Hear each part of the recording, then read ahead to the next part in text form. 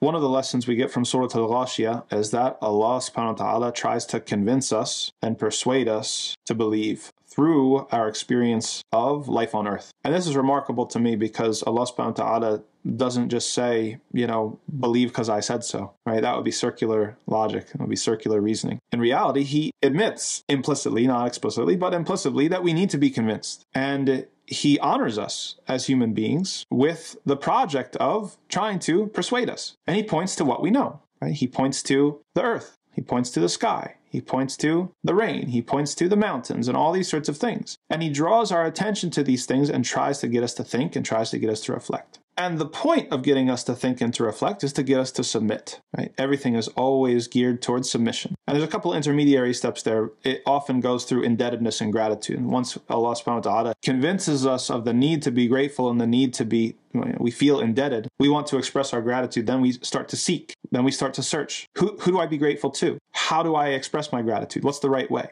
That makes us ripe for submission. That makes us ready to submit, right? And that's not to say, again, some people get this wrong and they think, well, because Allah subhanahu wa ta'ala recognizes the role of reason and logic and these sorts of things, then that means that it's an open season, that it's a license to use those tools without any limits. Well, that's also not true. Because as Ali said, if the deen were according to the religion, then we would wipe over the bottom of our khuf and not the tops, right? When it comes to the granular detail of the sharia, of the things that are expected of you from Allah subhanahu wa ta'ala, that takes revelation. Allah subhanahu wa ta'ala expects us to follow it. Sami'na wa ata'na, we say. But if a person hasn't submitted, they're not ready for that. So we look at the role of reason in Islam, and the role of reason is to get us to the point of submission. Allah's persuading.